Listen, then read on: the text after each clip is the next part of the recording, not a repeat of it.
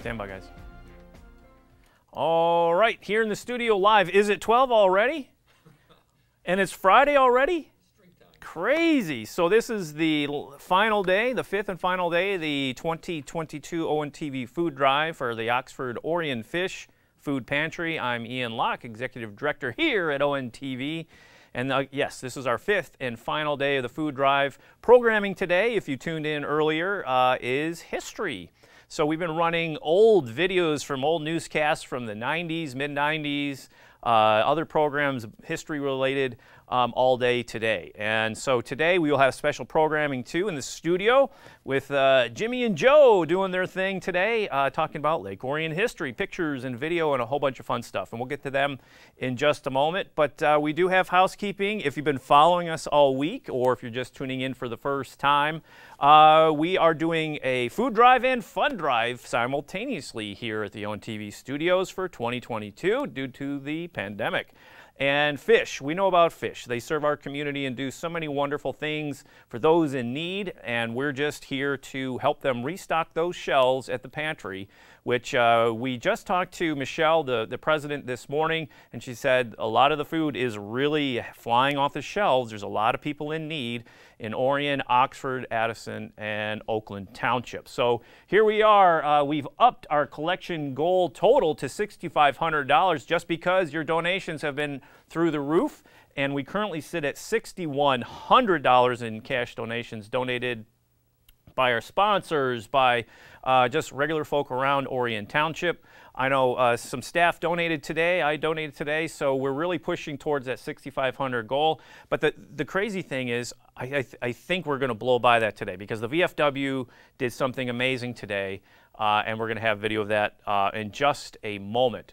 But what are we doing here? How can you donate? You can donate easily by going to our website at orionontv.org, and you can click on the Food Drive logo and donate through GoFundMe. The GoFundMe account will be active through 5 p.m. today, our business hours, and so donate right now and donate often.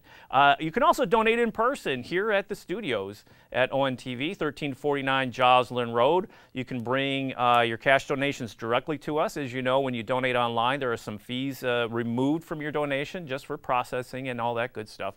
So if you want a 100% of your donation to get in the hands of fish and those in need, drop off your monetary donations right at the studio, again, at the Orion Center, 1349 Joslin Road. You can also bring your food donations in. We are taking non-perishable food items like we've done all week, and we'll be taking those all the way through 5 p.m. today as well. And actually, if you can't make today, we are not really delivering the food donations until about Tuesday next week to fish, right? We just got that information in. So we've had a couple volunteers or people who donate every year to fish come in and say, oh, I missed it. Said you didn't miss it. You can come into ONTV and you can still donate your food items right to our offices on Monday and Tuesday as we are filling our van, the ONTV van. We're trying to fill it up with food donations, and so far we're doing very well with the really a lot better than we anticipated. So we thank you for all those food donations. People are driving up and just dropping their donations off at our big production truck, which is out in the Orion Center parking lot. You cannot miss it.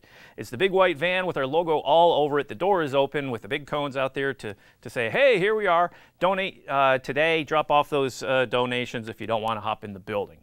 Okay, one thing we need to also do is if you are in a food emergency, don't hesitate.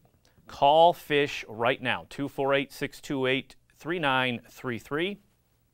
They are helping anyone and everyone who gives them a call.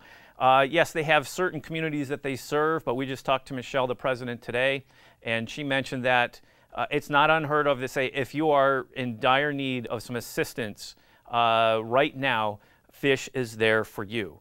They've streamlined their process to be a client at FISH, so it is much easier to get the needed resources if you need them immediately. Again, call 248-628-3933 if you are in a food emergency, or head on over to their website at oxfordorionfish.org for more information.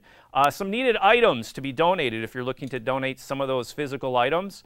The season changes and so do their needs. So we're looking at canned pineapple, canned mandarin oranges, or other canned fruits, chilies, meat stews, all those hearty meals that you can prepare during these cold winter months. Hamburger helper is also a big one, so you can jazz up your hamburger, or if you're getting some turkey burger, you can jazz it up with hamburger helper. That is always a needed item, and also ketchup and mustard and different condiment items, but also you can donate toiletry items, toothpaste, toothbrushes, shampoos, soaps, sponges and scrubbing sponges. They take everything, anything to help a household do their business, get some food, fill their bellies. Okay, those are the needed items. Before we get on to some of the content today, again, this is History Day on the 5th day of the food drive. We're going to say thank you to our sponsors. Without our sponsors' help, we would never come close to reaching our collection goal. We had an initial collection goal of $5,000. We blew through that on Monday right away. And so we upped it to $6,500 on the advice of our good friend Matt Pfeiffer from Northern Wholesale Flooring, who we're going to be chatting with momentarily. So before we get into that little interview and get some of his insights on what's happening here in the food drive, let's take a look at our video today for our sponsors for Friday, the 11th of February already. Wow. Take a look. All of us at ONTV would like to thank our corporate sponsors for their generous donations. Today's portion of the 2022 ONTV Food Drive is brought to you by Canterbury Village, located at 2359 Jocelyn Court in Orion Township. First-time sponsor to the food drive. They donated $1,000.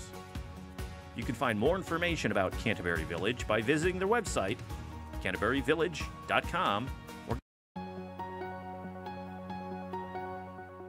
All of us at ONTV would like to thank our corporate sponsors for their generous donations. Meyer, who donated $900. M3 Investments contributed $500. Donnie Steele for State Representative is a one-day sponsor. Kroger with their $200 donation to Fish. Culver's. Culver's is a return partner to the food drive and are keeping our crew fed. Home Depot, who gave $100. And Old World Canterbury Village with an amazing $1,000 donation to Fish. Sponsors are what make our $5,000 goal achievable. We can't thank them enough for their continued support. Now we'd like to take some time to show you videos featuring two of our sponsors, Home Depot and Culver's. Let's take a look.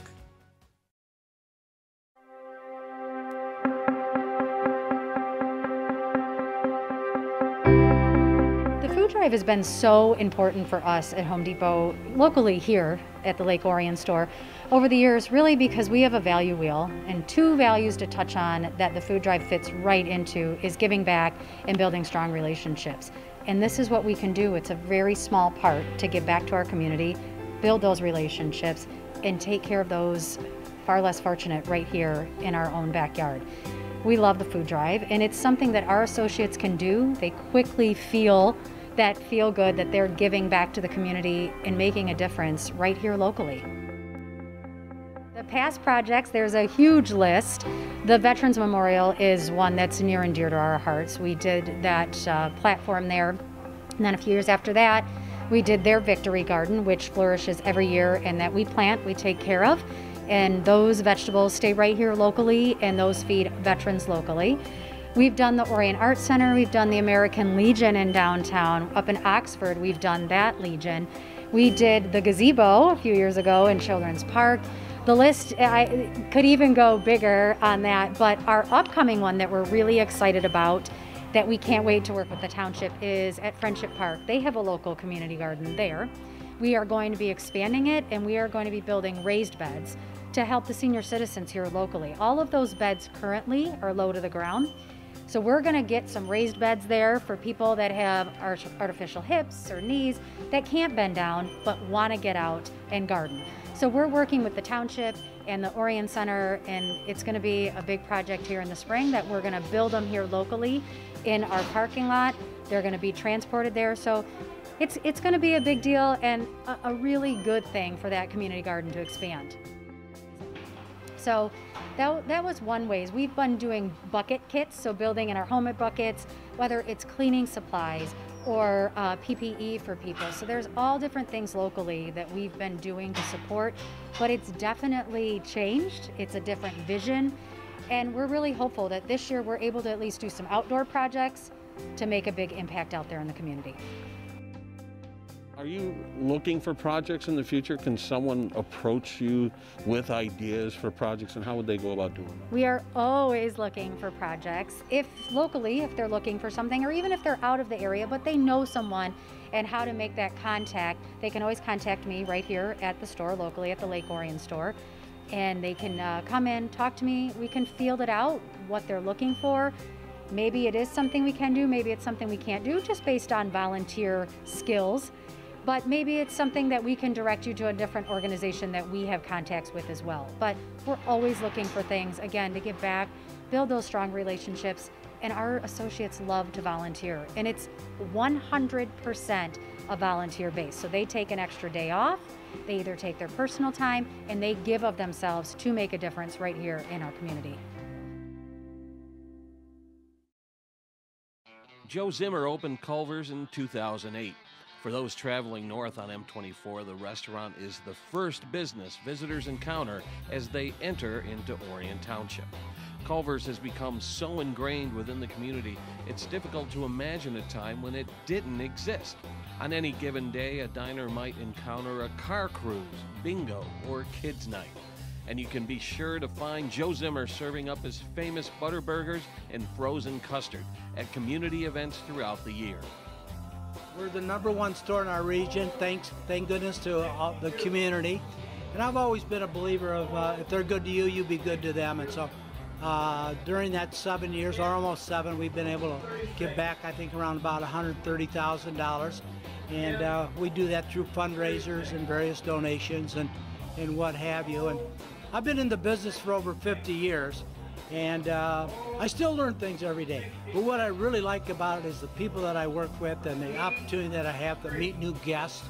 And Culver's is an awesome brand. In fact, we were voted the #2 restaurant. I don't need to tell you what the #1 was, but we go back and forth as far as recognition and the value and the quality of the food, the cleanliness of the restaurant, and what really makes us stand out, I think, Joe, is the hospitality that we offer. In fact, we were just voted by you people the #1 hospitality in the Orion Township. So a little history about Culver's.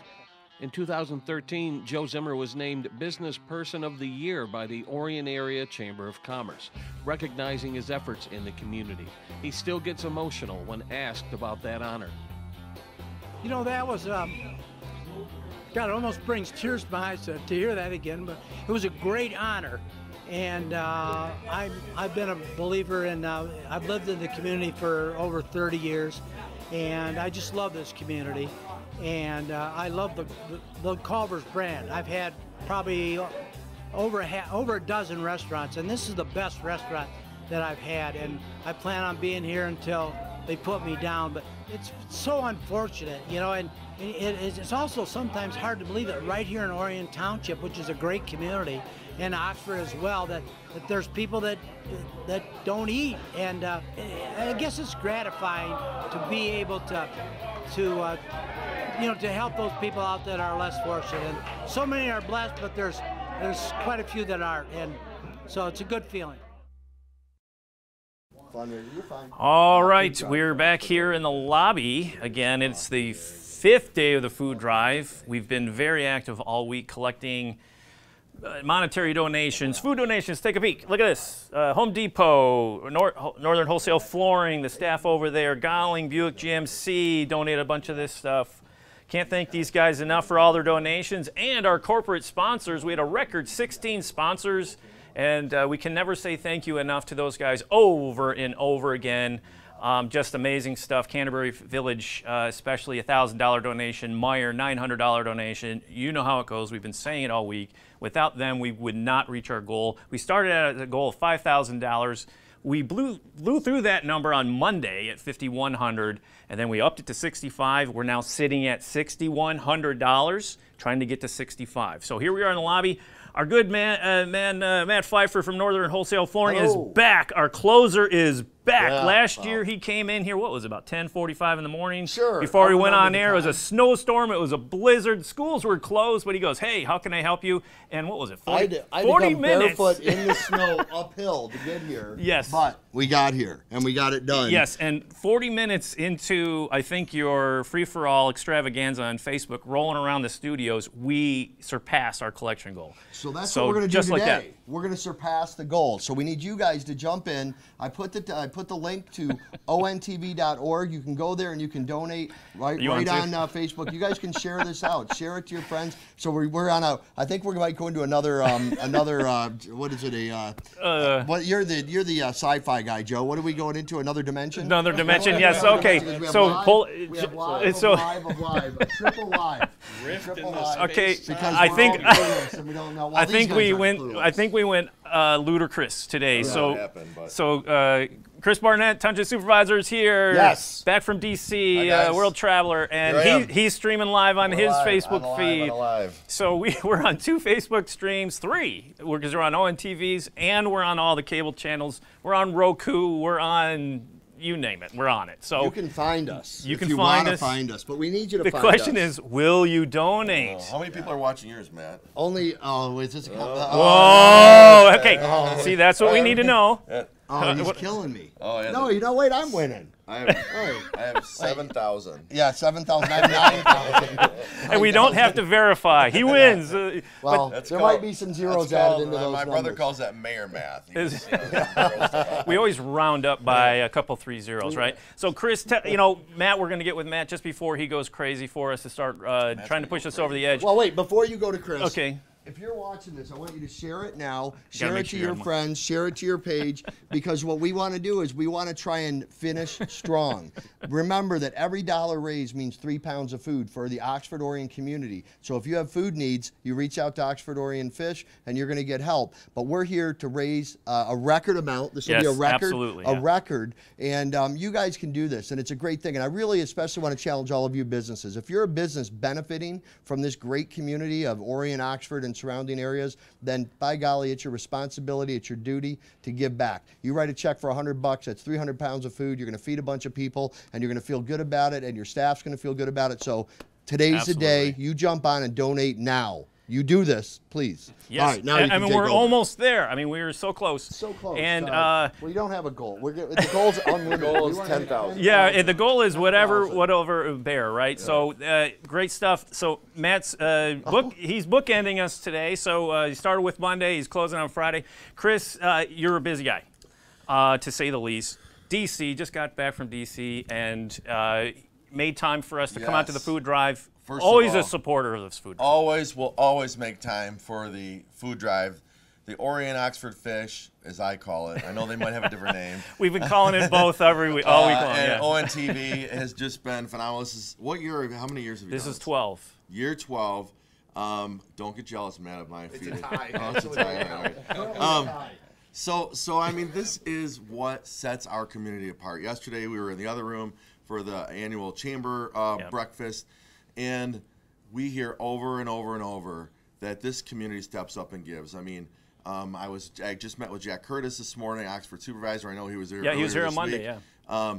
We have become best friends with Oxford. We're like, when people need help in Metro Detroit, frankly, they look to us. They look to Matt Pfeiffer, who is just constantly giving his time and talents to our community. And it's what makes our community different, unique, and really special. So, of course I'm here. Of course I'm supporting. It's been a crazy, whirlwind, actually, month for me. Traveled all over, but my heart and home is obviously here, and my job. And so thank you for what you guys do. And I mean, the township has always been with us from day one. We, going live from there, having the electeds working with us, to the staff collecting on our behalf. You guys are always there for Fish and the other organizations, the other nonprofits in town, and the businesses. I mean, we all work together to get that message out and support each other. Just even on just talking about you guys, the Orion Neighborhood Television team. I was in a meeting yesterday, and they were asking this is even a unique model. to have our own strong cable provider network. You know, all you guys do everything in the community, and the fact that you take this building this week to give back to the community and use your whole staff running all around town is remarkable. And we can't thank you guys enough. So if you are watching, the let's see, where is he at? 11,000. Oh, no evidence. That's not fair. That number too close. But there's more people that will watch so later. Funny. And you can give, please give. So tell people how they can give, because I know we haven't covered that yet in this video. We haven't, but it's ingrained in my brain. Good. Our 5th day live on the air from 12 to noon. You can give by heading to our website at orionontv.org. We have a GoFundMe account. It's active until 5 p.m. tonight.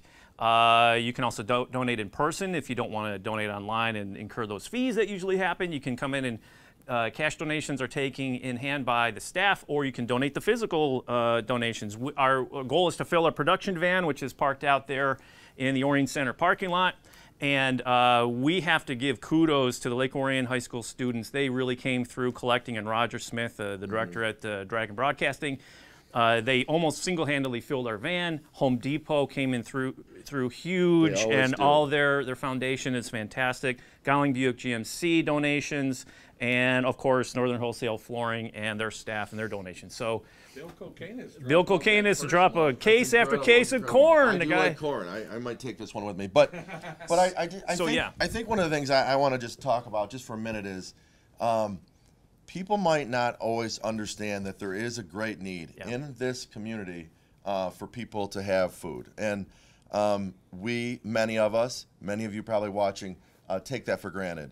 And it became really clear to me. Frankly, I did too. Oh, you're blocking my feed. Oh, we saw an unflattering. You jumped up in viewers when Joe's behind was on your camera. That's funny. But what I'm saying is when it became clear to me, so I've had the privilege of having this fun yet wild job for the last 10 years, believe it or not.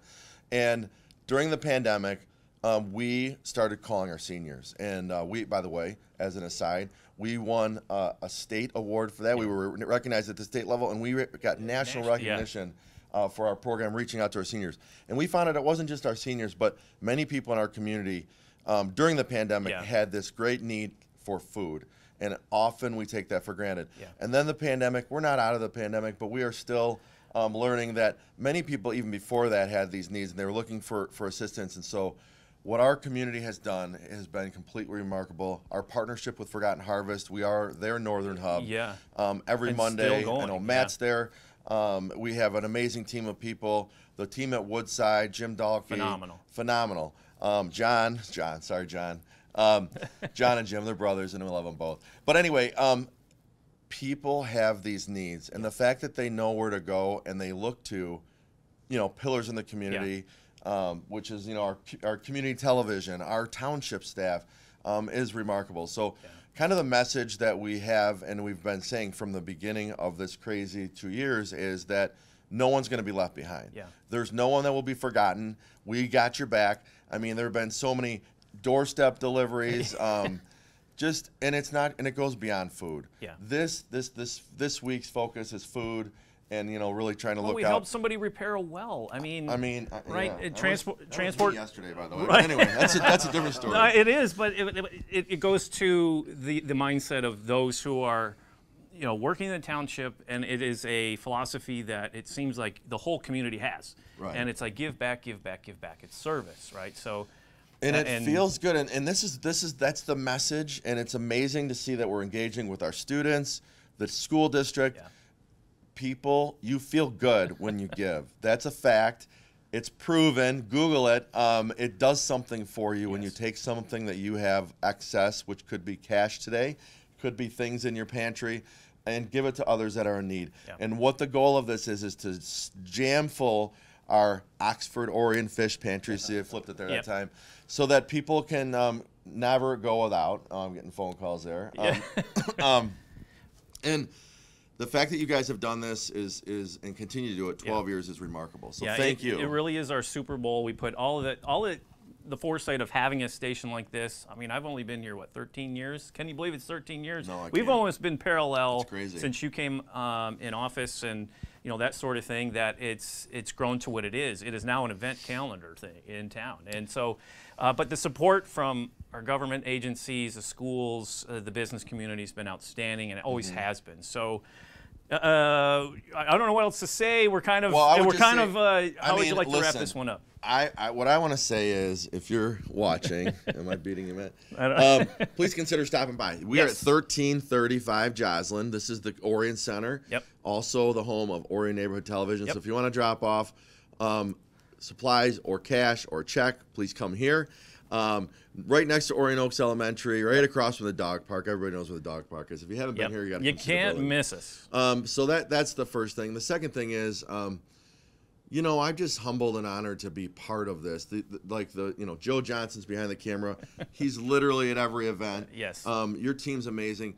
I was going through on one of my flights in the last few weeks my Twitter feed just for fun to see what was on there. I don't know why I would do that, but and I started going and getting back like years, and we had when we had this crazy storm, I think it was 8 years ago, I believe, and the way the community came together, and that was the start. To me, that was the first big event in my kind of tenure here, that we kind of put out the call and said, listen, we have people that have trees and stuff down everywhere, and we need to help, and we have people with needs, and the community totally rallied, like people I'd never met before, and those are some of my best friends today. Yeah. And every time there's a need, Oxford, Matt is, I mean, we cannot thank Matt enough for literally putting his business and his life on hold to adopt Oxford.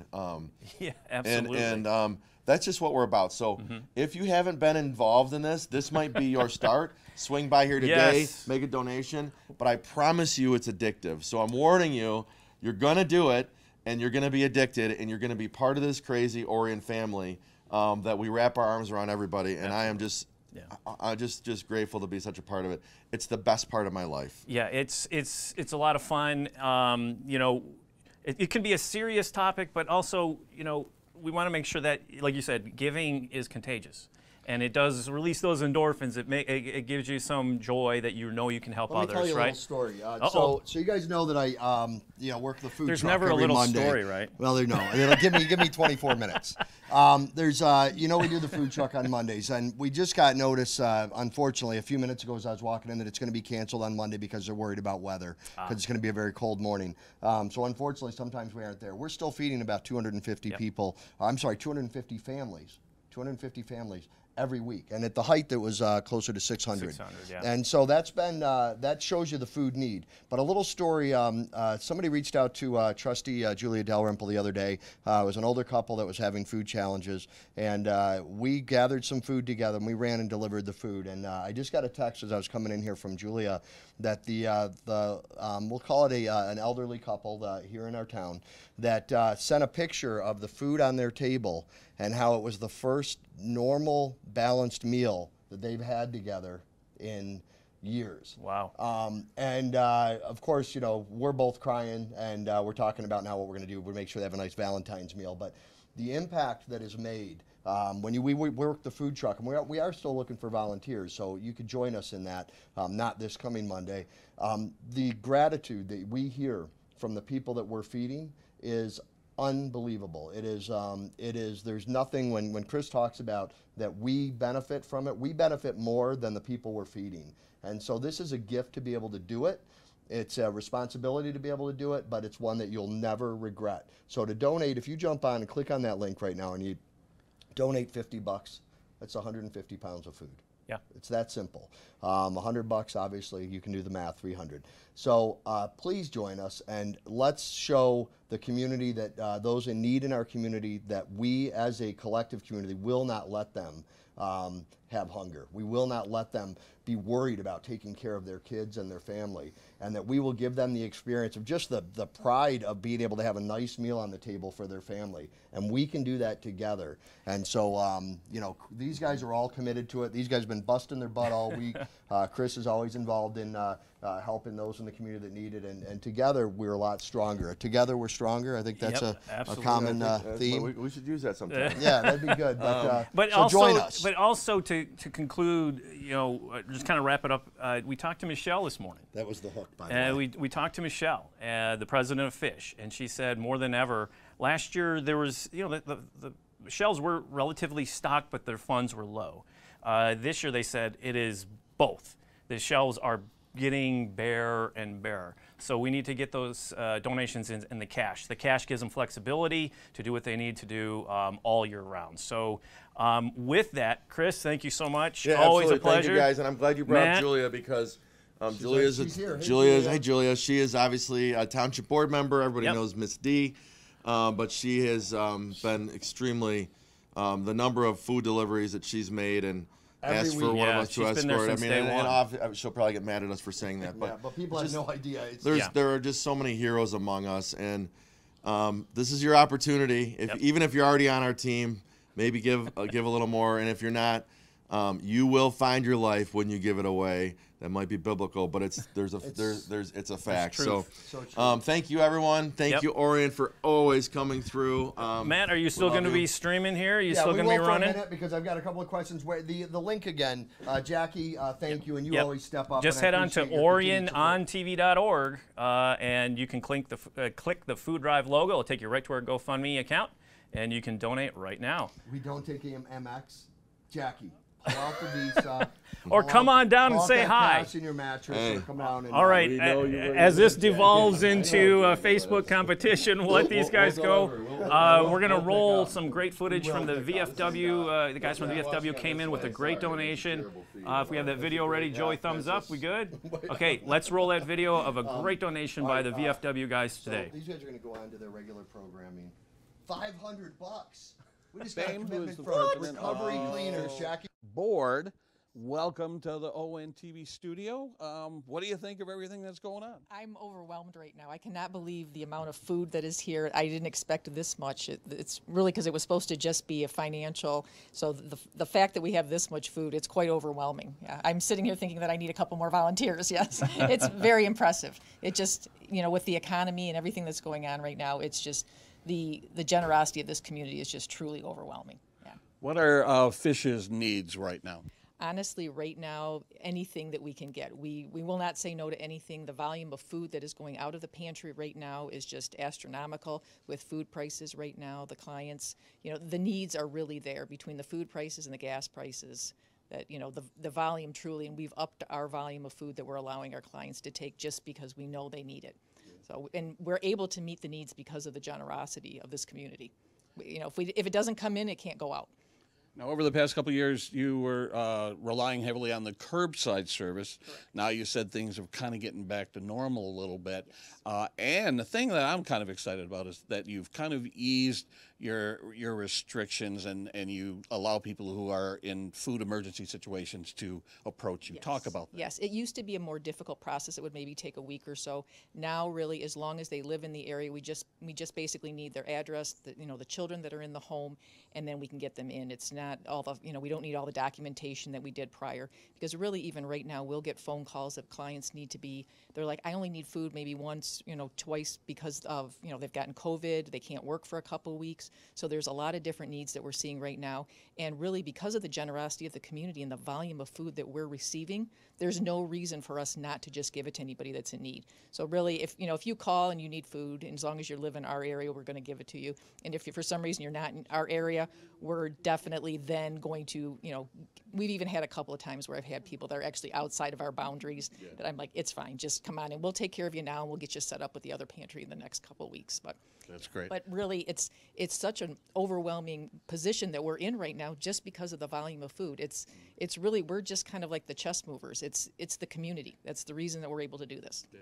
Now, you have a program where individuals or community groups can adopt a shelf. Talk about that. Yes, and that's what we're here today. And the Adopt a Shelf, we have organizations and some family members that have chosen to adopt a shelf throughout the year, and it's usually about a $100 commitment per month. And the VFW, this is their 5th year, I believe, now doing this, and they kind of give us all the bang for the buck, and they give us the whole $1,200 at one shot. And it's my favorite event of the year because I feel honored to be in their presence. And that's fantastic. I really do. I get very emotional about it just because they've given so much, and then at this stage in their life when they could just really kind of be relaxing and enjoying, they don't. It's such an honor. It's overwhelming. That's great.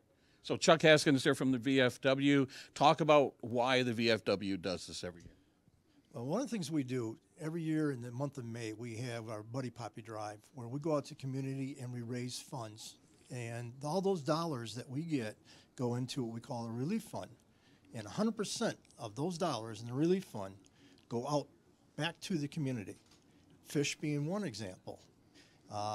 Veterans in Need is another example. This past Christmas, we supported 2 veterans families with 7 children to make sure they had a Christmas. So all this money that we raise goes back into the community or to the veterans. And one of the best organizations around that helps our community is our fish organization. That 5 years ago, when they moved in that new building on 24, that it's centrally located for Orion, Lake, Oxford, Metamora, and others around the area, off the top of my head. But each of those organizations can come to fish at any time and get the food that they need. That's our goal, is helping people. And the way 5 years ago it was rough. Today with COVID, it's advanced quite a bit, how many people actually need to eat.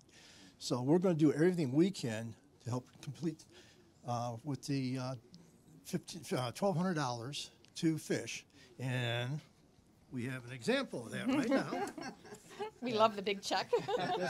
This is what good. And through Michelle's organization, hopefully the shelf that we sponsor, which right now is the spaghetti shelf. Yes. And it's a very popular shelf, yes. It'll get us through 2022 and next in 2023.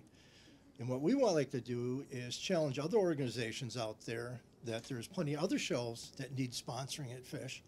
And it helps from going out and trying to get the local donations, sponsor a shelf, and then you can stock it or Fish will stock the shelf, but $1,200 a year or $100 a month. So that's fantastic. Does the ATM take this, or? I know, right? That's great. What's your response to this? It's overwhelming. We've even talked about it then when we were kind of updating. We were like, I wonder if the veterans are still going to, do this, because it's been such a commitment that, you can't take anything for granted in the way the economy has been. And then 1, 2, 3, we got the phone call and they were like, absolutely, we're going to do it again. So it's such a wonderful gift. And what's nice is that they give us the cash, because then our shopper that does our purchasing, Ron Wood, is so good with the money that really he'll turn this $1,200 probably into $1,400, because he is so good with the shopping and will go out of his way. So it's really that, I always tell everybody, whatever dollar you give us, I can guarantee you Ron Wood's going to turn it into more than just $1. And this helps with the perishables, the dairy, meat, produce, that sort of thing.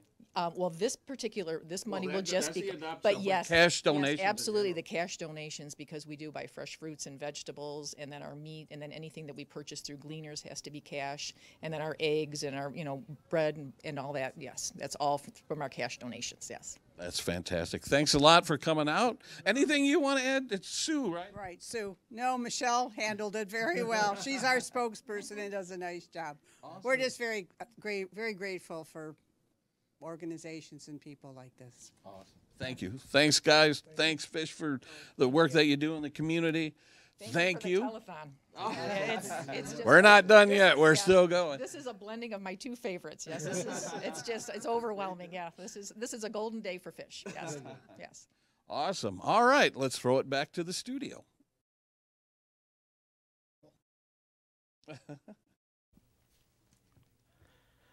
All right, back in the ONTV studios. What a donation to Fish by the VFW guys. $1,200.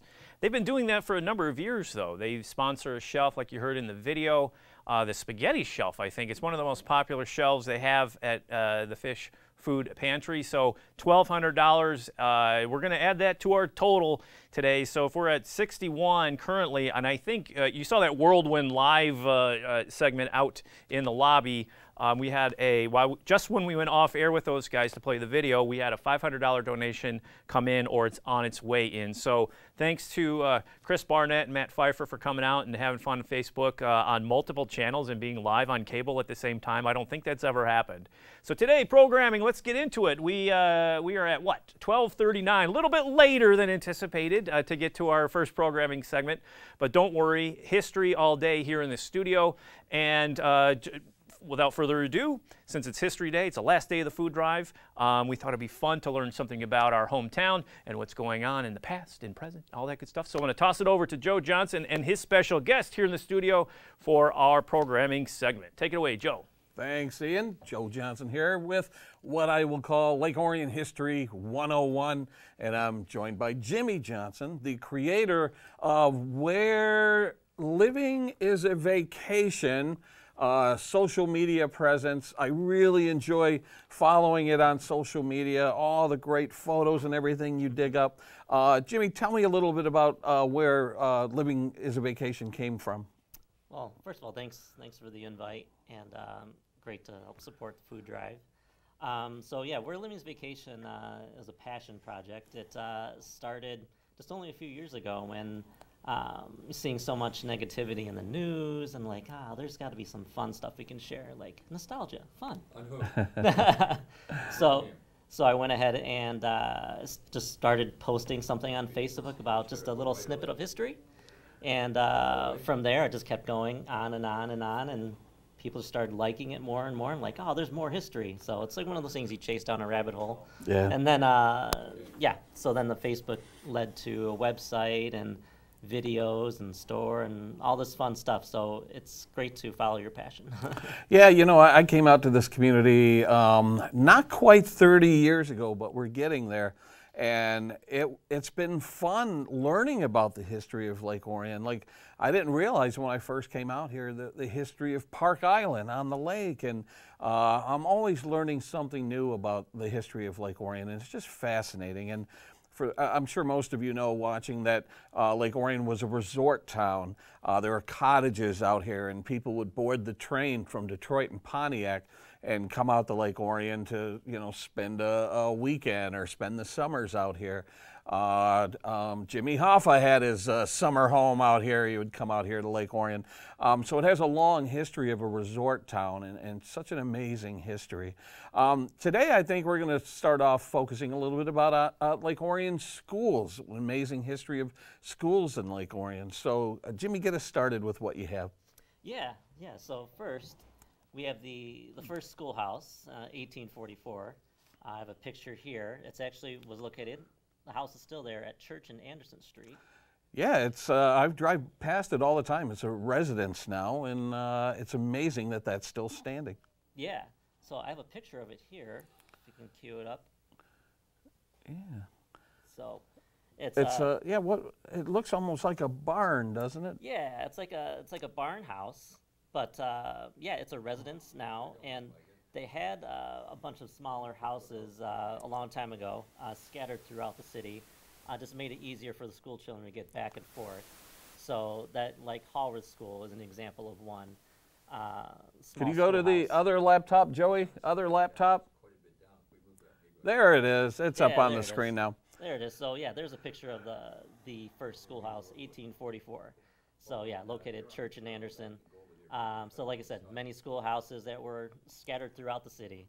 So it was great to, it was great for children to go to these smaller schoolhouses and easier to travel back and forth. So like Harvard School. We got to get in there sometime. One of these days we'll have to reach out to the homeowner there and see if they can give us a tour. Yeah. What a historic gem. Yeah. So this brings us to like the next school. So 1893. So this school here, I'll bring it up. Let's see.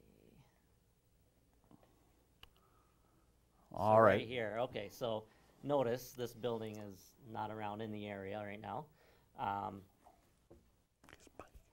Lift your mic up just a little bit. Okay. How about that? So that's considered Lake Orion's first high school, right? Yep, first high school, built in 1893. It's a 4-story school, and again, at the corner of Elizabeth and Lapeer, and it served grades 1 through 12, so big spans. It was high up above on the hill, so it had a good view of the city skyline. Had a large bell tower at the top. But back in the 30s, with the Works Progress Administration, with FDR putting people back to work, they knocked it down, and due to they're expanding, there's more students. so they moved on. Now, did that stand where the Elizabeth Street School is currently standing, or was that in a different part of town? I believe it was in that same general area. Might have been even next door because kind of like the times crossed over. Okay. What a beautiful school, just a Gothic-looking school. It's just amazing. It's a shame that it's not still there today, but what an awesome piece of history there. Yeah. Yeah, it would be great to kind of see that school again and more pictures of it, but it's the only picture that I could actually find online of it. Yeah, I've only seen one photo of that school. There's got to be more out there, but that's the only one I've ever seen. Yeah. So afterwards, we move on to 1927, the school that we know now, the Elizabeth Street School, served as the high school for quite some time for K through 12. The one pictured here. Yeah, you just recently posted this picture on social media, and it just blew me away. It looks like a movie set or something with the vintage cars parked in that lot. And it's amazing looking at that photo how little things have changed. Yeah, exactly. You still see the facade, the architecture's still there, the entrance, how the rounded entrance is still there. So yeah, this was an awesome find. This one's actually a photo from 1930. And next door to it, too, there was like a smaller schoolhouse as well. So through the years, you know, it was in operation through the 90s. I had the Boys and Girls Club. Yeah. Now, speaking of that, you know, the school is still standing today. It's known as the Eman Center today, named after Fred Eman. And in 2014, there was a group of entrepreneurs who purchased the building and had some plans for it. They were going to be residential units, maybe a restaurant in the gymnasium. Unfortunately, that didn't quite pan out. But we do have video when they purchased it, and we actually walked through the building. So I'm going to start the video here. It was I don't know if it was no, it wasn't my first time in the school, because I had gone inside the school when it was the Boys and Girls Club and that sort of stuff. But here's a look at the interior of the school. There's the gymnasium, and here's some footage from 1995 where they held a senior citizen prom in the gymnasium. And that's when it was still operational, where the Boys and Girls Club was being used there. And kids would play basketball and board games. And high school students came together with senior citizens and had a little prom there in the gymnasium, which is so cool to see now. There's the group that purchased it. It's cool to see the old Orion High School still appear above the door. Yeah, look at the old chalkboards, the old cabinets and chalkboards. And there's that logo. There's that logo. Now, you have a picture of that logo. And since I shot my video, they have since removed that logo from the floor. Why don't you talk about that a little bit? Yeah, so here's a close-up picture of that dragon mascot. And it was actually originally drawn in 1945 by Patricia Olson, who attended the school. And then later on it was painted in 1947 by Reuben Barclay and John Dorr. And they were the class of 1950. But like Joe was saying, I was so glad they were able to cut it out, move it. They had a parade with it, I believe. Yeah, so now it gets transported like on some sort of a trailer that has it encased in plexiglass or something, and so that'll be preserved for future generations. Because you can imagine if they were to leave it there on the floor, people would be walking on it, and it would be lost to time. Yeah. They incorporated this actually into the high school's gym. You'll see it on the wall on the concourse. As you run around, they have it behind the glass. It looks great. So now the village has some major plans for that building. They're going to do some construction and some things around the building, and they're going to incorporate this historic building into those plans. So that's really exciting. I'm curious to see how they're going to move forward with that. Yeah, our historical society has been, they got to tour the building, which is great, and learning news about how they're going to incorporate the blackboards and the gym area. It's amazing. I can't wait to see the final. Awesome. We have just a couple minutes left before we go over to LOHS. We're going to throw it to LOHS in a few minutes, but what do you got next? The next school I wanted to cover, which was interesting to me, is the Proper School. So built in 1927. It's located on Baldwin Road near one of the roundabouts. Right now it's still a center. The building's still there. And let me bring up a picture. Okay, so I have a picture of the building. It's still there, like I said. And it's in Gingiville, built in 1927. And little factoid, I didn't know that it was actually first called the Coolidge, the Coolidge School, after President Calvin Coolidge. And the story was, here's like in the picture you'll see like what's behind that copper sign there. But yeah, I guess in the area, Calvin Coolidge at the time did something that irritated the Democratic Party and the Democratic people in Orion, so they covered that up, called it the Proper School after John and Charlotte Proper, which they were one of the first to homestead land on Baldwin. So yeah, that bronze sign is still there now, I believe, and I don't know if they'll ever peel that sign back to see what's behind it, but I'm very excited about that if they ever do. So you said that's over in the Gingiville area? Yep. That's yeah, awesome. Right on Baldwin, I'll have to yeah. check it out. Yeah. You know, since I've come to this community, I've witnessed history when it comes to the schools. We covered the groundbreaking ceremony for both Orion Oaks, which is located right next to us, and the high school. I remember what a big deal it was when they had a millage to build the new high school and swimming pool. And so I was there for the groundbreaking and the grand opening and all that stuff. So, so not only is there an amazing history here in Lake Orion, but we've witnessed history over the last couple of decades here in Lake Orion, and I'm sure there'll be more to come. I wish we can get into the first day of school at the new high school and everything. We'll save that for another time. But we'll be back in a little bit to talk more about the history of Lake Orion.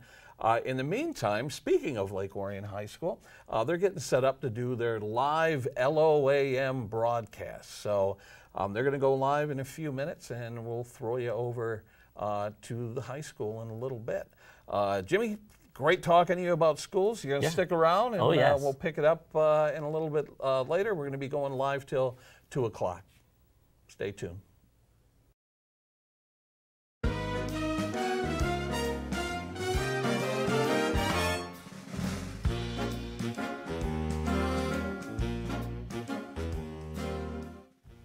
Coming up on today's LOAM, a look at the Scholastic Art Competition, LOHS's first virtual career fair, and a new edition of LOIQ. Stay tuned.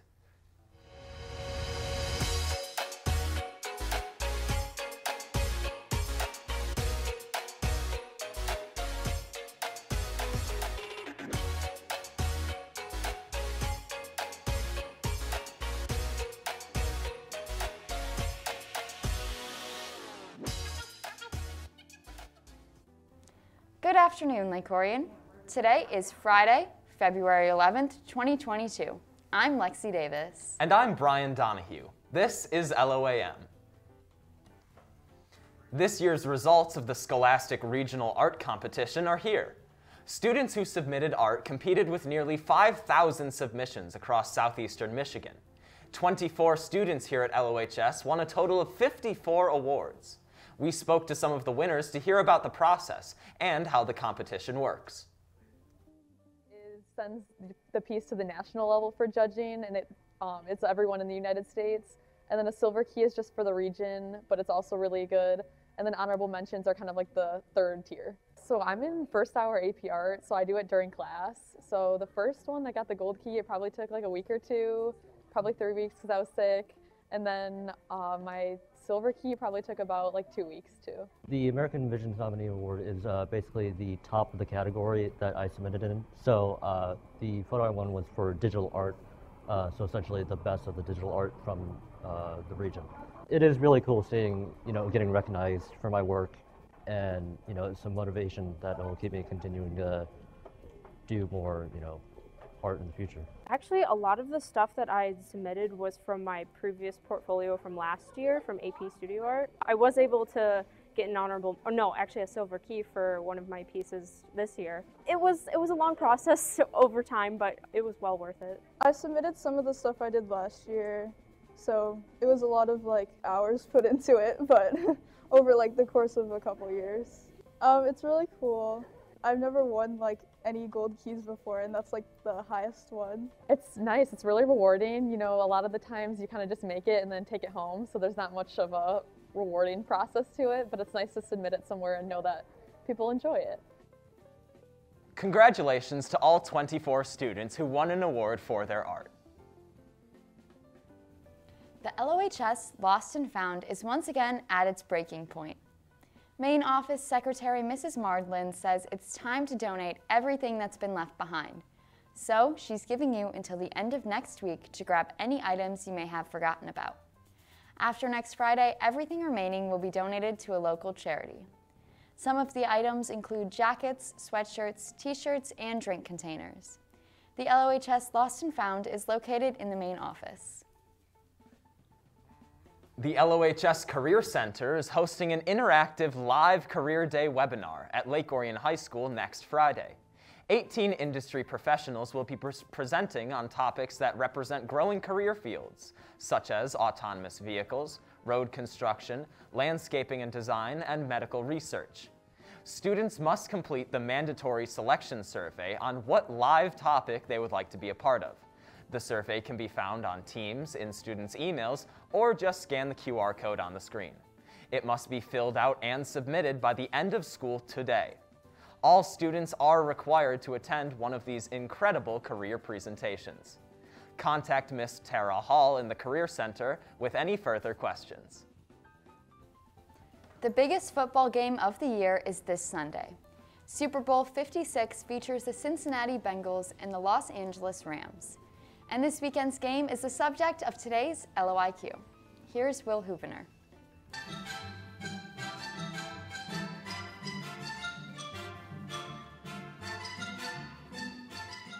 What's going on, Lake Orion? I'm Will Hubener, and this is LOIQ, our very own trivia game show on LOAM featuring contestants from around the school. Today, our contestant is senior Adam Hafley. How you doing today, Adam? I mean, my entire high school experience has culminated to this moment, so I'm doing quite well. Thank you. That sounds pretty serious. Well, I'm going to ask you 3 trivia questions. If you get 1 question correct, you'll receive a free cookie or popcorn from the school store. If you get 2 questions correct, you'll receive a free drink or snack from Loretta Latte Cafe. And if you get all 3 questions correct, you'll receive a free large pizza from Jet's Pizza. Sunday is Super Bowl 56. Are you ready to play, Adam? For sure.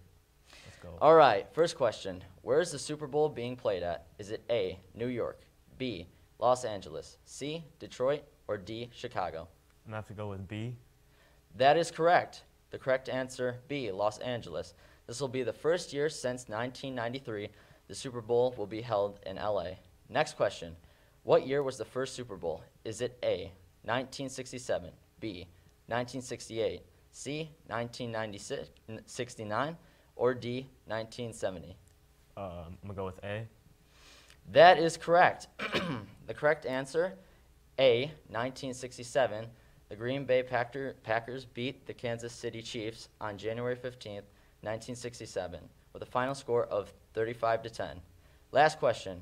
Which team has the most Super Bowl wins? Is it A, Green Bay, B, Buffalo Bills, C, Kansas City Chiefs, or D, New England Patriots? I'm going to go with D. Did you say D? D, yeah. Yeah, the correct answer, D. The New England Patriots, they've won 6 times, most recently in 2019. Pittsburgh also won 6 times.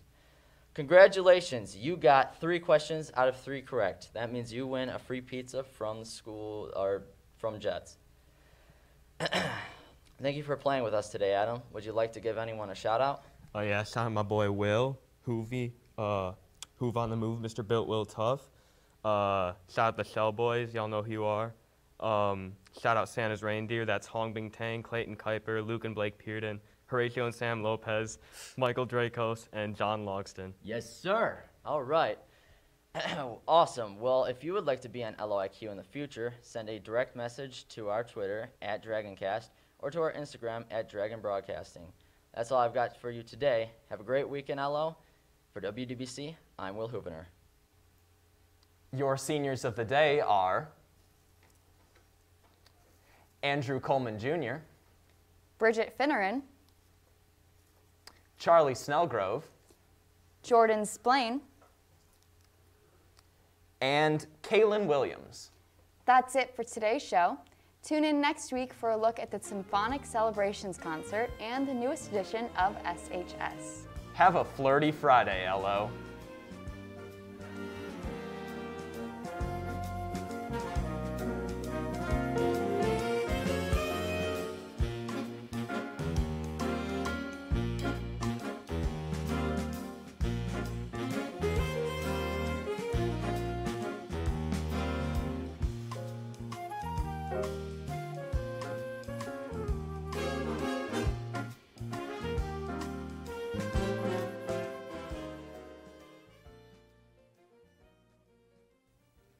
All right, back here in the ONTV studio live for the 2022 ONTV Food Drive for the Oxford Orion Fish Food Pantry. Great newscast by the students over at Lake Orion High School and the Dragon Broadcasting Program. Been around for over 3 decades, doing great work, sending kids off in careers in broadcasting and multimedia, design, editing, shooting, you name it. That program has done it. We want to update our collection total. If you can see on the screen, it burped since the last time we were on the air. It is now $6,600, so we are above our $6,500 goal. Thank you so much. Matt Pfeiffer and Chris Barnett were live streaming on Facebook for several minutes after we went off live with them, and they garnered that $500 donation. So thank you so much, and we're still collecting. It's going to go through, programming goes through 9 p.m. today, but if you want to drop off things in person, you can do so until 5 p.m. tonight. We're taking physical donations. There's your way to donate. Donate online at orionontv.org or click the ONTV logo or the Food Drive logo, and it'll take you right to the GoFundMe page. Again, that'll be active until about 5 p.m. this evening. Donate in person. Bring your non-perishable items over to the studio at 1349 Joslin Road, which is at the Orion Center. The big blue building on Joslin Road. You can also drop off your check or cash if you'd like to help out with the collections here. So before we get back to the programming, we'd like to show a quick video about the Dragon Broadcasting Program. I had the pleasure of sitting down with Roger Smith, the lead instructor on that program at Lake Orion High School, to learn more about what they're doing, all the great stuff of that program, and the classes the kids can take. So here's an interview I conducted, I think it was 2 days ago, with Roger Smith. All right, joined here by Roger Smith from Lake Orion High School's Dragon Broadcasting Program. He is the advisor over there and an all-around great guy and a Spartan to boot, just like me. So we're here at the Food Drive.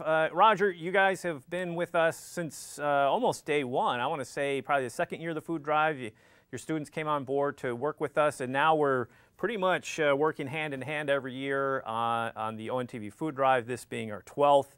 And tell us a little about your participation with the Food Drive and how your kids take part. Yeah, no, you're right.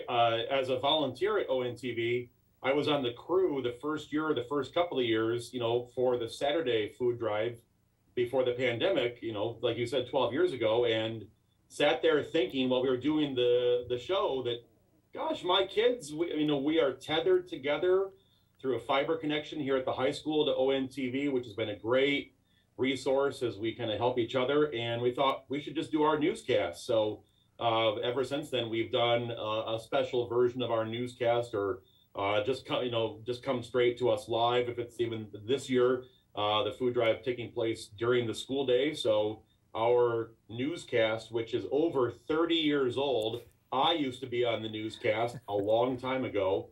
We produce it live during the school day, right before 1 o'clock, and that's the start of the last class of the day on the student schedule here. And the whole student body watches and everything. And so we just said, hey, for this year, let's just take straight to it. And you can see how the students see it, not even a special, really customized version even for the community. But it's so fun for the kids. We stream the show live. We've been on the web for years and years. And even before that, we've always been live, even if it was just a closed network within the building. But when we talked a couple of weeks ago about we're going to be part of the Fish Food Drive, and I said, hey, the show is going to be live on ONTV throughout the community too. That was still special which is really cool that the kids saw, yeah, we're on the web across the world, but it was still an extra little uniqueness that we're going to be on cable, or, through ONTV in the community. So we've tried to collect donations and here at the high school, with the way the pandemic's been and everything else going on, we knew that students needed an opportunity to donate, maybe more than in past years. And at the school, they do get some service hour credit for it as well. But students have through the end of the week to stop by our TV studio and drop off items. And we had a huge deluge this morning. And thankfully, you guys were able to send the truck over and pick it up because we don't have room. We're running out of space to set up cameras and everything. But I'm sure we'll get more tomorrow and Friday as well. And it's just a great way for the student body to become aware of who the Fish Food Pantry is and ONTV and the service that's provided to the community. Absolutely. And we were supposed to be over yesterday to pick up the food.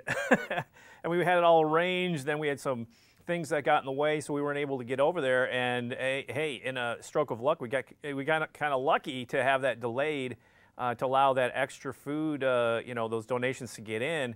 So yeah, an uh-oh moment of we didn't get over there to get the food donations kind of worked out in our favor this year, which is great. And we shared the footage and shared with the community all the donations so far. And I know there's more coming in, and we'll be back out to grab the rest, right? So we showed it live as our 12 to 2 slot rolled on, and we were just so impressed that when we said, let's fill the van, and the school did it. It was fantastic. And we've always seen that, that participation from LOHS. You and your crew over there with us, like we said, we talked about being hand in hand, is that those collections are some of the largest and most important collections that we get throughout the community. So kudos to you and your kids, and to be able to have them participate. And you are a television center right in the high school that, like you said, you can promote and televise your newscasts and give information out. So it works both ways. And it's closed inside the building, for the kids to see, but also streamed. But we're getting a kick out of seeing you guys live. I see it all the time. We talk all the time, and I see the newscast every day. But the people at home on Comcast don't necessarily get to see it until a replay, a couple hours later. But it's so cool to hear that they're so enthused about, hey, we're live and the community's watching. And it just shows that they care, and the presentation is just top notch. Thanks. Well, and that's what's so funny about it, too, is because, as you know, you see our stuff because you're recording the end of things, and our broadcasts are on the education channel and sometimes on ONTV, and we partner on so many things together, live sports broadcasts and concerts and everything. And that was we're always live. That's been a hallmark of our program. My predecessor, Brett Saunders, my teacher, because I went to school here too, that was a really big, important component to him, and it is to me too, when he started our newscast and everything over 30 years ago. And it's just funny that we are live anyway, and the show does air back on ONTV and everything later in the day or the evenings, but it was cool to see the reaction from the students when I said we're going to be live on ONTV. Like, oh wow. So anyway, but no, we're happy to take part, and we try to make the most of the resources we have here. We're really, really fortunate. It's difficult to try to convince students of how unique of a setting this is, that we have an amazing broadcast facility at the high school and an amazing public access center in the community that are 2 miles down a dirt road to get to each other, really. This does not happen in the majority of the rest of the state and the country. And so we just try to make the most of it, but it's what our community has always known. Look at how far back both of our programs go and stretch. Just over 30 years for ONTV, just over 30 years, right? Yeah. And you guys are longer than that now. So yeah, it's exciting to see, and we always get a kick out of it. How many times have we sat around chatting about what we can do and how do we push the technology further? How do we get the kids involved, and then let the community know what we're doing, because sometimes it gets lost in the shuffle. one thing I do want to focus on is that your program isn't stagnant. It's always growing. There's always new things happening. Share with the viewers your new class that you launched this year. It's quite exciting. Yeah, so we've talked about it for a few years, and the process to add a new class takes a little bit of time with curriculum and everything. But, you know, for years, our television production workshop class, which is our capstone, that's the class that produces the newscast and other programs too. They've been the ones leading the broadcast of sporting events, you know, in the evening too.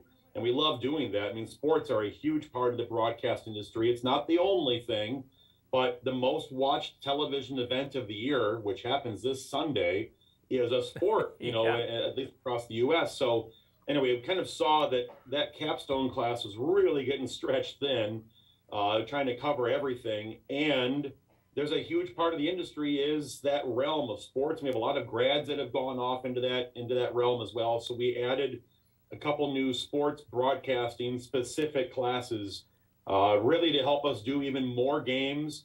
It allows me to send a small crew to a game without me having to be there, because they learn how to set up the equipment and to go on the air and be commentators or be behind the scenes, and the research that goes into pregame to learn players' numbers and names, and to talk to the coaches ahead of time and to sound knowledgeable, and to just put and to remember to keep the ball in the shot.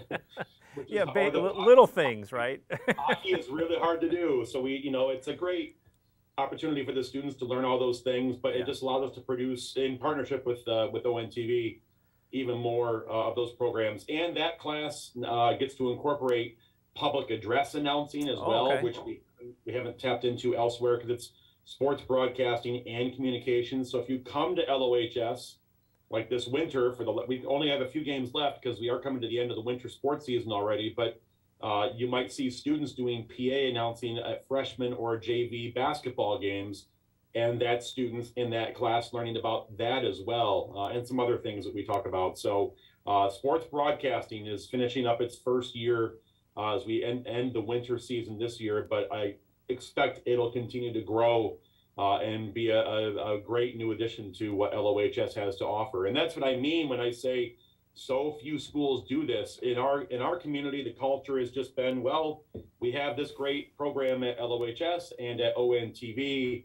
but when you get outside of the community, you realize not many other places do what we do. And when it comes to that sports class, I tried to find other schools that do this to kind of get an idea of what the curriculum would look like and that sort of thing. And Ian, there may not be any more than about a half dozen high schools in the country that do a sports broadcast type class. And there are all the powerhouses that we often see when it comes to competitions and that sort of thing. And so it's it's very rare to have it, and we're just very fortunate to have the facilities and the ability and the grant support and the all that side of things, and we're able to make it work.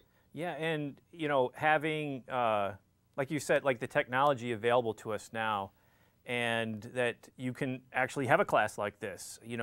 At one point technology was huge, it got small, it got huge again, and now it's getting small again, right? So you don't need a big production truck to pull off a hockey game competently, right? You have a backpack with a laptop in it, microphone, mini mixer, internet connection, and here we are. I mean, we're going through Zoom right here. You're at the schools, and we're just going through the Zoom call.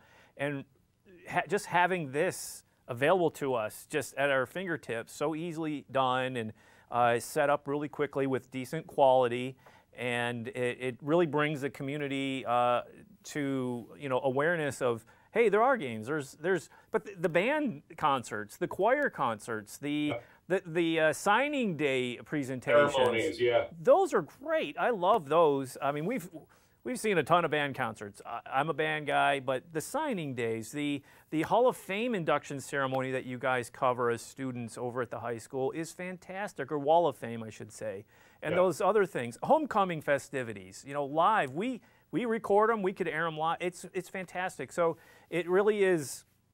I'm trying to think of, where do we go now, Roger? There's always more. There's always more. There's volume, but you have podcasting. You have you know, the broadcast side, the news side, shooting, editing, it's all there. And it's really, really cool. And to have your Hall of Fame program, now we have to make sure we share that. It's a Hall of Fame program recognized in the state of Michigan as being exceptionally looked up to as one to model. And so kudos to you and your co-teacher, Miss, well, Kathy, a good friend of ours, used to work here at ONTV, and we've all known each other so long that it's great to see the success that you guys are having. And, you know, the partnership for us, it's turned into like this family thing where we can count on each other to say, hey, can you help us with this? Yes, absolutely. And we got kids calling now to potentially work with us here at ONTV. Yep. So it all works for everybody, and it really is. It is so unique out there, and we have people calling us from different centers around the Midwest going, what do you do? How do you do this? And said, oh, don't forget, look at the high schools. So it's really great, and what you guys are doing and the kids, and it's just fantastic. I can't say enough praise for you guys. It's really great. Is there anything else you'd like to share with us about the program? If somebody's watching, a parent, and they see, hey, my kid's going to be entering Lake Orion High School next year, I believe schedules are due today, yeah. Or they're due soon. What would you say to a parent who saw this to say, why would we consider, or why would Junior consider signing up for a class like yours? Yeah, no, you're right. And we do need to mention Kathy Srock, because yes.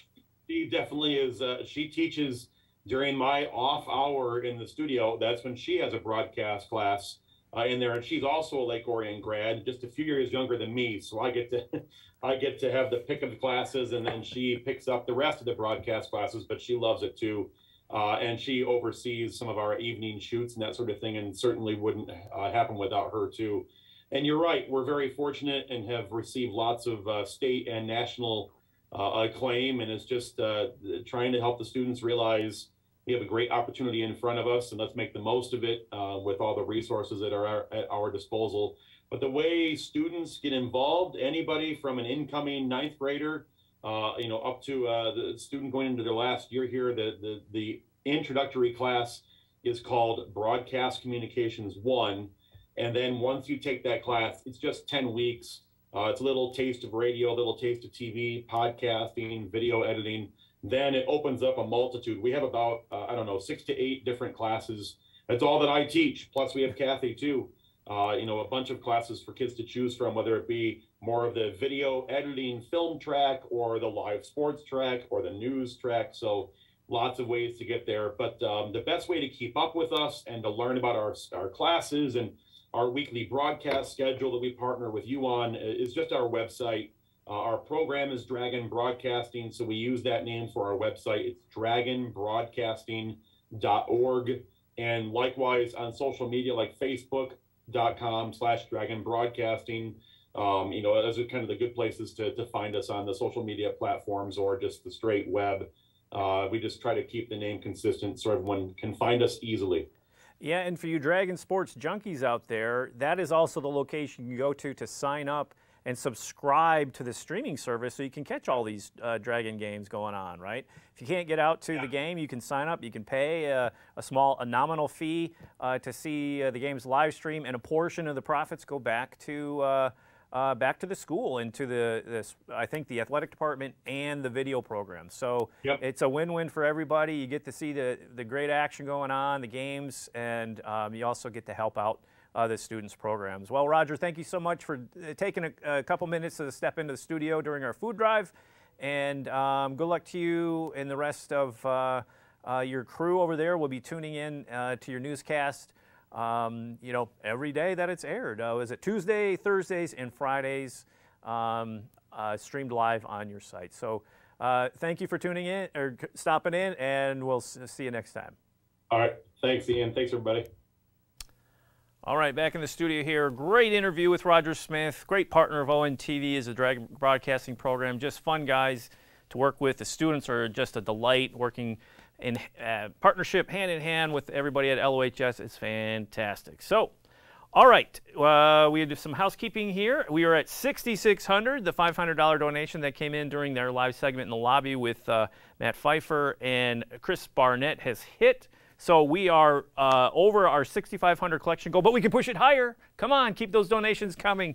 Everything helps fish and is for fish. Okay, so we want to say thank you to our sponsors once again today. Without them, we would have nothing. So here's a little video about our sponsors for Friday. All of us at ONTV would like to thank our corporate sponsors for their generous donations. Today's portion of the 2022 ONTV Food Drive is brought to you by Canterbury Village, located at 2359 Joslyn Court in Orion Township. They're a first-time sponsor to the food drive and donated $1,000. You can find more information about Canterbury Village by visiting their website, canterburyvillage.com, or give them a call at 248-931-1900. Meyer of Auburn Hills, located at 800 Brown Road in Auburn Hills. They are a returning sponsor for the food drive, donating $900 toward our goal. For more information about Meyer, give them a call at 248-393-5100 or visit Meyer.com. M3 Investments, located at 99011 Main Street in Royal Oak. They're a longtime sponsor for the food drive. This year they donated $500 to the drive. For more information about M3 Investments, you can give them a call at 248-543-3400. Kroger, located at 3097 South Baldwin Road in Orion Township. This year, Kroger is a 3-day sponsor thanks to a generous $300 donation to the Oxford Orion Fish Food Pantry. For more information about Kroger, visit their website, kroger.com, or give them a call at 248-393-0765. Donnie Steele for State Representative, candidate for Michigan State Representative 54. This is her second year helping with the food drive as a 1-day sponsor. For more information, you can check out her website, donniesteele.com. Culver's, located at 4963 Interpark Drive North in Lake Orion. Culver's is a return partner to the food drive and are keeping our crew fed. For more information, you can give them a call at 248-276-2222 or visit their website at culvers.com. And Home Depot, located at 2600 South Lapeer Road in Lake Orion. Home Depot is a longtime sponsor of the ONTV Food Drive. This year they donated $100 to the Oxford Orion Fish Food Pantry. For more information about Home Depot, take a look at their website, homedepot.com. You can also give them a call at 248-393-9990. Donnie Steele for State Representative is a second-year sponsor of the ONTV Food Drive. Here's a video from Donnie about why the food drive is so important. Good afternoon. My name is Donnie Steele. I am the treasurer of Orion Township and a candidate for state representative this year, 2022. Today, I am here on behalf of Fish and ONTV's 12th annual food drive. Today is the final day of the food drive, and I'm inviting you to drop off any non-perishable food items or consider a monetary donation. All donations will benefit our local Orion Oxford Fish Pantry. Fish is a worldwide philanthropy and has great history. Actually, the acronym of FISH stands for Fellowship and Serving Humanity. This is a great description of what this organization does for our local community. Hopefully, you can help us pass our goal of $5,000 today. If you want to drop off non-perishable food items, visit us at ONTV, located at 1349 Joslyn, with your donation, or you can visit orionontv.org and click on the donate button to make a monetary donation. Thank you. This message is sponsored by Friends of Donnie Steele, and we appreciate your participation. All righty. Back in the studio, thank our sponsors. Again, we can't thank them enough. 16 sponsors this year, a record, just absolutely amazing. So Thank you for them to get us to where we are today, and all the other donations we've collected throughout the week. We thank all of our donators. It's been a long week. I've been on air a lot. Anyway, 6,600 collected. Can we push it to 7,000? I think we can. Real quick, where can you donate? On our website, orionontv.org. Head on over there, click on the Food Drive logo, and you can go to our GoFundMe account. Again, it's open till 5 p.m. this evening. And then you can donate in person. Come on down to the studio, 1349 Joslyn Road, and you can donate your non-perishable items right in person. Drop it off here in the offices.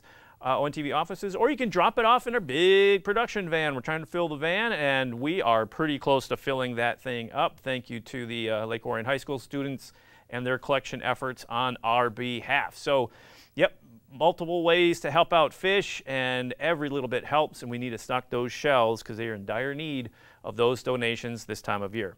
All right, it is History Day here at the ONTV studio and the Food Drive for 2022, and we're going to send it back to Joe Johnson and his special guest to talk more about Lake Orion history. Take it away, Joe. Thanks, Ian. Joe Johnson here with Lake Orion History 101, and joining me is Jimmy Johnson from what is it? Where living is a vacation. Oh my God, Chris Barnett's gonna. Where living is a vacation, man. It's on all the sides. Jimmy, thanks for joining us again. Yes. Remind me, what's your history in this community? Well, see, that's because they call it a transplant, I guess. I grew up in Clarkson, but moved here in 2003, and just like ever since, my kids go to school here. Work here, my business is in the community, and it's just great. It's just great to see like everybody around like noticing me and saying, "Hey, you're the history person." I'm like, "Oh yeah, I forget." Sometimes I'm wearing the shirt. I'm like, "Oh yeah," but it's always fun. People come up to me and want to find out about their house, or like, "Can you find this address? What happened here?"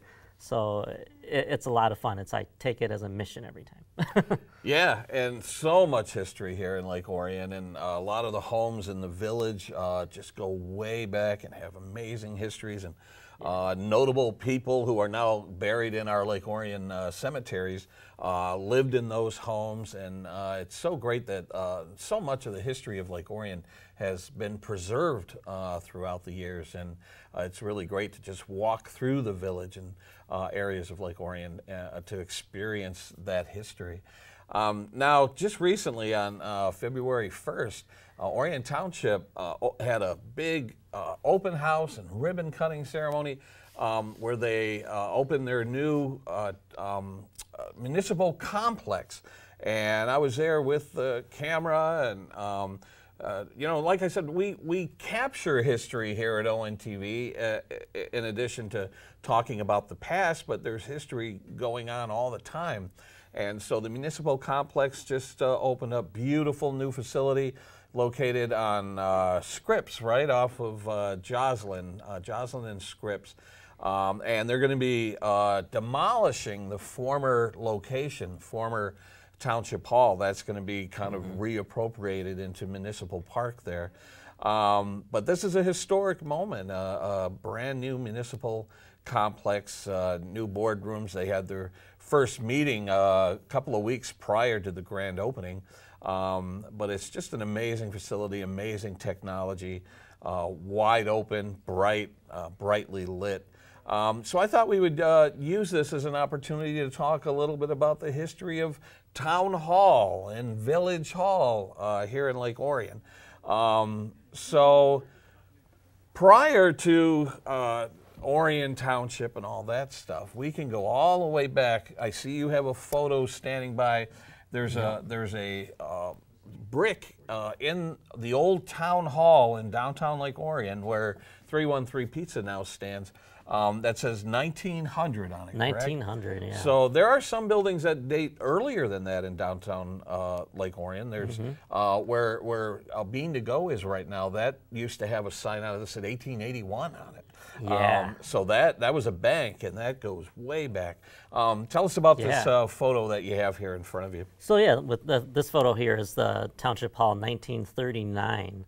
So here's a snapshot in time here. You see the firefighters, and it has a list of all the firefighters' names. The last names, many have have family that are still in Lake Orion, which is great. So yeah, this building now has the same facade. It still says Town Hall 1900, and now Home 313 Pizza next door, the Heritage Spinning and Weaving. But I just absolutely love this photo. I think they have it in their restaurant too. So it's a very, very nice snapshot in time. Yeah. The village offices were there for a long time before they moved over to the church on Church Street. But it's really great that initially, and I have some video here if we want to go to it, initially when the village offices moved over to the church, it was Lockhart's Barbecue that moved into that building. Let's take a look at this video here. There's Drew cutting the ribbon on Lockhart's Barbecue. And it was really surprising to me that the village offices had moved out of that building, because that had been village offices for such a long time. And you'll see some video coming up here in a moment that shows, look, now here's that same building with a horse-drawn fire truck. There's some of the village offices I shot back in 2014. The police department was located in that building as well. As a matter of fact, former Chief Jerry Narsh, he says that his office is now the men's room at 313. There's the rear entrance of the building, which is now Lockhart's Barbecue. And like I said, it's really awesome that they've embraced their history. You'll see historic photos and archival photos hanging on their walls. They opened up that second level to people. And let's see if I love how they worked in the brick facade into the inside as well. So here's some more. Let me jump ahead to a couple of more historic photos there. Look at this. This is amazing. This goes way back. This is similar to the one that you had. Wow, that's so interesting. I haven't seen that one. Evolve over time. Look at that. Hiller's Department Store to the right there. So some really amazing history. We recreated this photo that you see here with the fire department. We went out there and parked the fire trucks right in front of the building and tried to recreate that historic photo. And the township had pulled out a drone and got some aerial shots and stuff. So that's an amazing photo. So it's such a historic building, and it's had an amazing life as town hall and village offices, and then a number of businesses. Yeah, go in and experience the history. Now, you have a photo of another town hall. Let's talk about that a little bit. Yeah, this was another town hall pictured here in 1956. So this is at 571 South Lapeer Road. So before this, used to be a nightclub, a dance hall in the mid-30s, and eventually a sheriff's station. It was a senior center, so it got repurposed over and over until Jacobson's bought it in 1996. But yeah, I think from here, I believe, Joe, the next one was 1974, which is the one they just moved out of. We'll talk about that one in a second. I actually have a video of the former Township Hall. You can see the signage on the building says Orion Township Community Center. When the Sheriff's Department opened up their Orion Township substation, it was actually at this facility, this building. It looks like something out of the Old West. I mean, it has such a long history. And so the township, or the Sheriff's Department substation operated out of that. And eventually they moved out of this building into the former Township Hall. There's Brad Jacobson, who ended up purchasing that building. And initially Brad used that building for storage, but eventually they just ended up taking a wrecking ball to it and totally demolished it. But you'll see some pictures here, or some video here in a moment, of the building when it housed the Sheriff's Department. And I'll never forget, I got kind of a funny story where they were asking for a police millage. And I went out on a ride-along with the Sheriff's Department to shoot some video. And while I was riding along with the deputies, we witnessed an accident. A motorcycle crashed into the back of a van. So I'm catching it all on video. And they end up arresting the driver of the van, who had a warrant out for his arrest. Oh, wow. And so all of a sudden I realized I was in the back seat, and they put him in the back seat with me and took me back to the substation. And so there's some of the offices there of the previous township hall, where, like I said, they're going to be taking a wrecking ball to the previous township hall.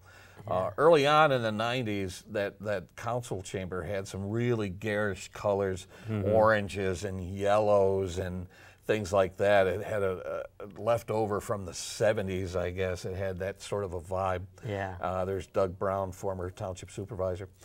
Here's some more outside shots of that old sheriff's department substation with the cars out back, and an amazing history there. Again, it's kind of a shame to see him take the wrecking ball to this building, even though it just felt out of place there on Lapeer Road.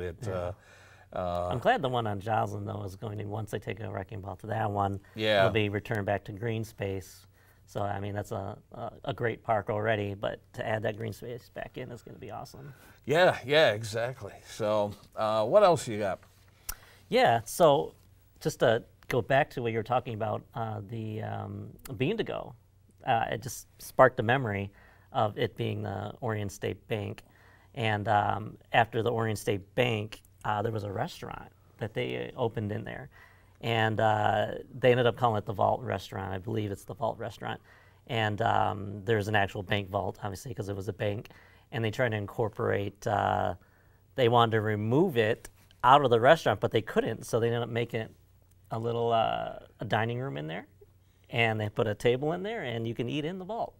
That's awesome. Yeah, so. Is it still there in a Bean to Go, or did they? I don't know. I don't know if they ever dismantled it. I mean, when you walk in, you can't really see where that vault would be. But even their menu was like a bank statement. It had all the wines listed, and so they really just leaned into the bank feel. Yeah, I know that when it was a bank, someone told me a story that there was a bank robbery, that they went in, they robbed the bank, and took off, and the people that were in the village at the time all gave chase and chased down the bank robbers and stuff. So Lake Orion had its Bonnie and Clyde style bank robbery back in the day. Yeah, definitely. I didn't know about that. Now, one more thing about Township Hall, Village Hall. So Village Hall offices were in that Town Hall building on Flint Street in downtown Lake Orion. And then a number of years ago, they moved over into the church on Church Street. I have some video here of the opening ceremony, the grand opening of the village offices moving over to that building. And really, if it wasn't for the village offices moving into that church, I think that's what sort of saved this building, because it was dilapidated. They wouldn't allow you to enter the church because you might have fallen through the floor. So the act of village offices moving into this church helped preserve this building, and they went in and they shored it up and turned it into the council chambers and village offices. The police department occupies that space with them as well, the village police department. And so you can see the interiors of that church now. They really salvaged that building, and it's really amazing what they've done there. The front porch looks familiar too, isn't it? When they had a movie filmed, I remember. Yes, they did. The Nain Rouge. What was it?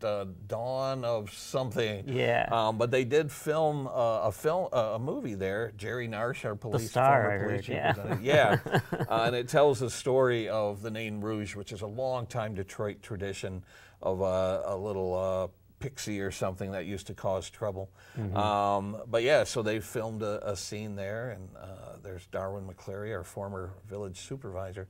So yeah, so it's interesting to see how they were able to save this building and move the township offices into it. So yeah, that's all interesting. Right. What else you got? So yeah, we're gonna go back into time, farther back into time. So early 1900s. So Park Island, the amusements. You've heard of the Thriller roller coaster that was on Park Island. And this Thriller roller coaster here, as you notice, you see like the big name on which I don't know if that was ever saved, a Lake Orion coaster thriller. Yeah. That would be great if that was saved. But yeah, on Park Island they had, you know, obviously swimming, powerboat tours, penny arcade, dancing, roller skating. Had all sorts of fun stuff to do on the island, and many vacationers, this was considered up north back when. Yeah. So this was vacation land. So coming up here was, you see they're all dressed to the nine, go on this roller coaster. You know, in the 30s, well, actually mid-1900s, they dismantled the thriller, and they actually used and repurposed the wood to create like a toboggan run with it as well. So it's good to see that, you know, after its age, it was reused.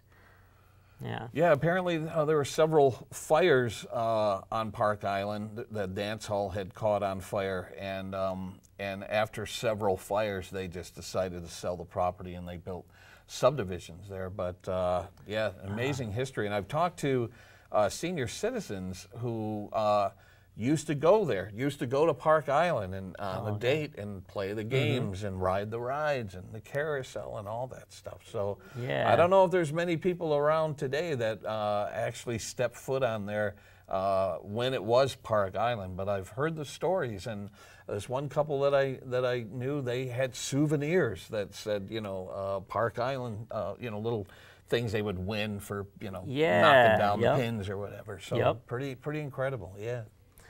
So there's another, like the boating too. So here pictured is the City of Orion boat, which before it was named that, it was called the Chautauqua boat. And originally the Chautauqua boat could carry 300 passengers, had an orchestra and a dance floor on board. So picture that. Picture this two-story with an orchestra, dancing happening. There's probably lots of movement happening on this boat. The boat eventually capsized with the high winds, and then they ended up rebuilding this boat to what you see here, which is the City of Orion. So after the demand died down and less vacationers came up here, the boat was actually broken into pieces along with all the other passenger boats, and a lot of that wood was put into the lake on the shore on Oak Lane, so back in the 30s. So I just wonder if any remnants of, if you get any wood panels that come up in the water, maybe that's why. I had heard rumors, and again, these are just rumors, that they used to say that one of the boats may have been sunk just because they couldn't salvage it, so they sunk it in the lake. And I've always been curious, those of you who dive on local lakes, I would love to send a diver down in Lake Orion to see what's under the water. There's talk of, they used to have a contest every winter where they would park a jalopy on the ice, and people would it was like a raffle, and you would pick a date in the spring where that car would drop through the ice, and whoever picked the correct date would win a prize or whatever. And I wondered, when that car dropped through the ice, did they retrieve it, or are those cars sitting at the bottom of Lake Orion? Right, I wonder if we have a dealership of cars at the bottom of Lake Orion. We got to get to the bottom of this. We got to send a diver down into Lake Orion. I heard visibility isn't all that great in Lake Orion, and it's pretty weedy. But gosh, wouldn't that be fun to send somebody down there and see what's at the bottom of the lake? Now, for those of you who might not know, Lake Orion wasn't one big lake at one time. It used to be several smaller lakes, but when they dammed Paint Creek, they flooded those, I think, 5 lakes into one large lake that we enjoy today. So imagine the history that could be sitting at the bottom of Lake Orion. Even one of those heavy magnets, like one of those strong magnets, I'm sure you'll end up pulling up a car. Yeah. I just brought up another video here. I'll play a little bit of it.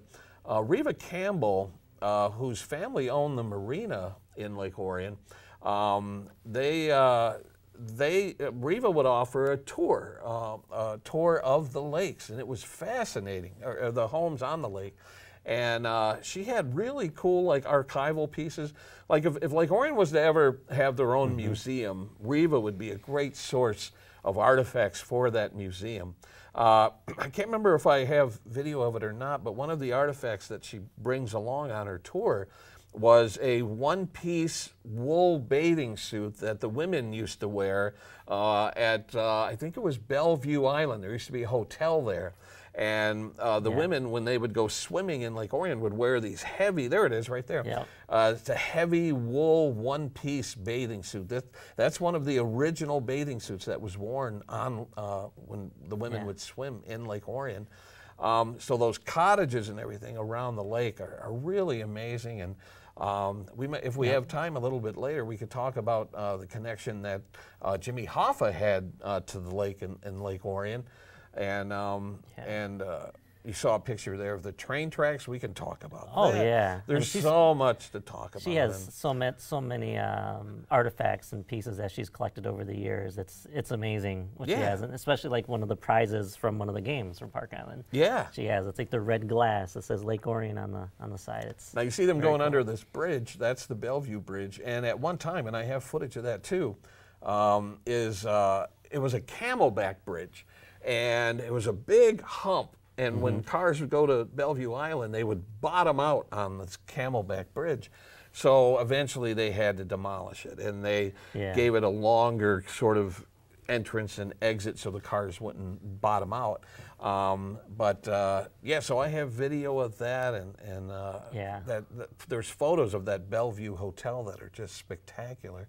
It's like picturesque out of you don't think it's from Lake Orion, but this big grand hotel was on the island. Yeah, pretty amazing. Yeah. All right, I see you got John Winter up. He was, I believe, a lakeside resident, wasn't he? Yes. There's yes. his home, I think, still stands. Tell us a little bit about John Winter. John Winter, that owner of the Lake Orion Summer Homes Company. He's pretty much, him and a few other guys got together and purchased the island and created it to be like a fun amusement park area. So this picture you'll see like Abraham Lincoln calendar in the back. I mean, everything about this is just amazing. How clear this photo is of John Winter. Built the amusement park and created the main landing, which you see over by the railroad tracks, where people would get off of the train to get onto the main landing to get on their boat to go to their destination, to their cabins along the water. And funny, I didn't know that. I just learned this the other day about the Lakeside Hotel ran from like the 1900s to 1930. It was just a little bit north of Greens Park, of the main landing, and the Lakeside Hotel was owned by the Green family. So after they demolished that hotel, in honor of the Green family, the Greens Park was named after them. So I didn't know that. And that Greens Park has become such a hub of the community with Dragon on the Lake festivities taking place there and all sorts of activities and stuff. As a matter of fact, I just covered the Rotary Club's Ice Golf Cup challenge where they put holes in the ice to golf, and so they had several, and you sponsored one of the holes. Tell us about that. Yeah, so there was 2 holes on the ice, so Graphic Takeover, my company, was hole number 1 on the ice. And this year, with the Rotary, we did an adopt-a-hole program where a business can adopt one of the holes. They can make it fun, do whatever they want to do with the hole and make it fun and interesting. So ours was on the lake, and people had to chip off from the shoreline onto the lake, and then I think probably 10 to 15 strokes later to make it in the hole. So, lots of fun with the Sunrise Rotary Group. Yeah, the wind was whipping. Here I have some video of the Ice Cup challenge that we just recorded. People dress in colorful costumes. Things kicked off over by Children's Park with the Sunrise Rotary Club, and they set up holes all over the village. There was a hole. So people chipped from the sidewalk off of Broadway over Paint Creek into where the hole was over by Cookies and Cream. So just really neat, and it's a fun way to explore downtown Lake Orion. And it was a rather pleasant day too. Yeah, it's one of our. I'm part of the Rotary as well, so that is one of our biggest fundraisers of the year. So we do like the Beds for Kids program in Lake Orion. And the rooftop access above Main Street bicycles, they actually had a they whole made it setup fun. up there. So. It's so much fun, and we have like awards for like most spirited, longest drive, and closest to the pin. So, yeah. So that day, if you saw a bunch of sleds being tugged around with alcohol and and lots of people laughing, yeah, that was us. That was ice golf. Here we are in Greens Park, shooting onto the lake, and it was a very fun and pleasant day. So yes, yeah. Indeed. So all right, what do you got next? So what we got next, we're gonna fast forward, and we're gonna talk about what are some of the celebrities or famous people that come out of Lake Orion. And this one just learned about probably about a year and a half ago. John Henson, he was traded to Detroit in actually 2020. So in an interview, they didn't know he went to Lake Orion schools. He went to Orion Oaks actually. And when I posted this on Facebook, they were talking about like, oh yeah, I remember him. He got in trouble a lot for hanging on the rims. at Orion Oaks. So I was like, oh wow, no way. So it's like come full circle of from going from just an interest in basketball to an NBA player. That's great. Yeah. That's so hard to do, you know, and when you have a young one in your family and you're like, what do you want to do when you grow up? And they go, I want to play basketball, I want to play football. It's like, have a backup plan. So for someone to succeed, that's great. Yeah, I kind of wonder how tall he was in elementary. He looked pretty tall there.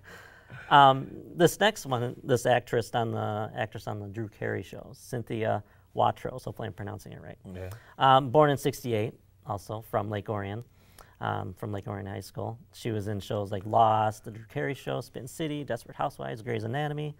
Even won an Emmy for Outstanding Lead Actress in 1998. But She won an Emmy. That's fantastic. Won an Emmy, and yeah, her family home was around near Carpenter Elementary. Okay. I think Flint Ridge, that street near there is where she grew up. So, yeah, didn't know that as well. So it's very interesting that somebody, an actress, famous actress from Lake Orion. That's great. And this one. The next one is a pretty famous Lake Orion resident. Yeah. I don't know if he was more famous for his baseball or donuts. People loved his donuts. Yeah, and this one actually, this is what got me into researching more and more history. Someone told me about a donut shop. Actually, my dad told me about this donut shop right next to the post office, which is now Snap Taco. But that building was Mickey Lowe's donut shop. And I didn't believe my dad. I'm like, yeah, right. Really, a Detroit Tiger is going to make donuts in Lake Orion. I'm like, okay. But yeah, after he retired, he actually had a donut shop in Rochester, in downtown Rochester. And then after he broke away with his partner, he ended up moving his donut shop in Lake Orion. But yeah, famous Detroit Tigers pitcher from 62 to 79. Was he on the World Championship team? Yeah. Yes. Yeah, that's wow. 68. That's awesome. Yep. And he has many unbroken records like 2,679 strikeouts, 39 shutouts, 459 games started, 329 home runs allowed, and the best one, 10,000 donuts made. So he would talk about, from the stories I've read, that his daughters and his wife worked at the donut shop as well, and he would be in the back making the donuts, and customers would stop and be like, "Oh, we want to talk to Mickey." And he's like, "Hey, no, I got to stay back. Someone's got to make the donuts." So he's definitely a famous tie to the area. That's fantastic. Yeah. That's great. We have just a couple minutes left. What do you got? Yeah, there's one more famous astronaut. He was actually on Fox 2 in the space station when they interviewed him, and he had a Lake Orion Dragons pennant behind him. And they filmed it and showed all the students at school to inspire them. And yeah, Andrew, I believe it's Fustel or Faustel? Fustel? Okay, I butchered that last name. Oh, wow. Oh, I didn't know that. He is now on the Lake Orion High School Wall of Fame, among many others. They just kicked that off just a few years ago. And was he the first class? I think he was in the first class of Hall of Fame inductees. Yeah, and he's a graduate, class 83. He flew 2 space shuttle missions, his final trip to Hubble telescope in 2009, Endeavour's final mission in the International Space Station 2014. But yeah, I mean, another local person that never would have thought, like, oh, an astronaut from Lake Orion. Yeah. Interesting. Yeah, and that list continues to grow. I mean, just a few years ago, I got to meet and interview Nicole Curtis, who is pretty famous on what's the channel? The HGTV. HGTV, and I remember when I told my sisters I was going to interview her, they lost their mind. They're like, "You know Nicole Curtis?" And very pleasant, and she did. She purchased a cottage right next to the Veterans Memorial and renovated that cottage and did a whole series of episodes on just the renovation of that cottage and made Lake Orion look fantastic on her show. It was just absolutely incredible. So yeah, that list continues to grow, and we keep adding names to that Lake Orion Wall of Fame. Yeah, I mean, everything from hockey players to some baseball players, some baseball coaches. So yeah, lots of ties.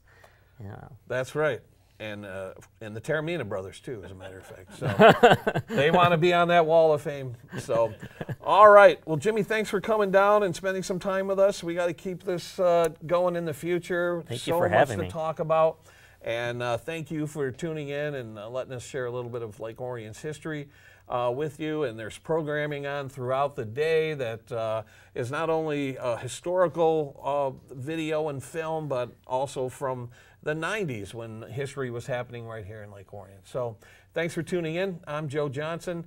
This is Jimmy Johnson, and we're going to throw it back to Ian to wind down our final day of our ONTV Food Drive benefiting Oxford Orion Fish. All right, thanks, Joe. That was a lot of fun.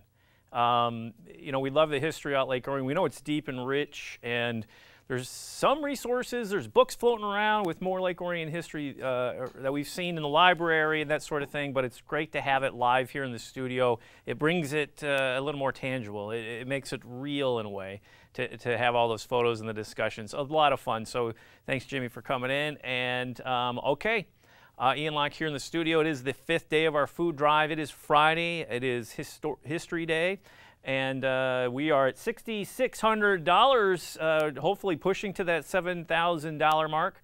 I do have a correction to make before we get off the air. Roger Smith said that their newscast, which we showed earlier, the Lake Orion High School newscast, is about 30 plus years old, but the video program is over 50 years old at Lake Orion High School. He said, "You must make a correction." I said, "After you donate." So I hope we got the donate. It hasn't refreshed. But anyway, we'll be over there to pick up the high school donations that they collected this week after we get off the air. But again, let's remember we're donating to Fish, our food pantry. How can you donate? Head on over to our website at orionontv.org. Click on the Food Drive logo, and it'll take you right to our GoFundMe account, and donate away. And it'll be active until about 5 p.m. this evening. And if you'd like to donate in person, you can also do so up until 5 p.m. Friday today by bringing your not-perishable items to fill our production van, and or you can drop off your monetary donations as well to the staff. We're almost ready to fill that van up. It's getting very, very close. We got a lot of food donations today. And you can hop over at 1349 Joslin Road in Lake Orion. We're right at the big blue building at the Orion Center. You can't miss us. Stop on in. If you're in a food emergency, this is critical. If you are in a food emergency or you know somebody in a food emergency, don't hesitate to reach out to Fish.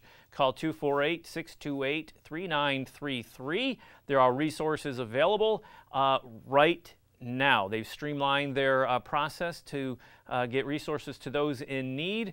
And if you give them a call again, 248-628-3933, food is waiting for you today. All right, you can also visit their website. One thing we haven't really mentioned is that Fish is run 100% by volunteers. And if you're interested in volunteering at Fish, you can head on over to their website, oxfordorionfish.org, and you can find information about how to help them out. If you'd like to donate some items, here's some needed items at Fish this time of year. We talked to Michelle, the president of Fish, this morning, And she mentioned that the shelves are getting sparse. The items on there are running low on supplies. So canned pineapple, canned mandarin oranges, or canned fruits of any kind, chilies, canned meats, stews, and hearty soups. Those are always good this time of year. The things that we like to eat during the cold winter months, please donate those. That's very helpful. And meal prep items like hamburger helper and condiments like ketchup, mustard, and all that good stuff. You can also donate school supplies.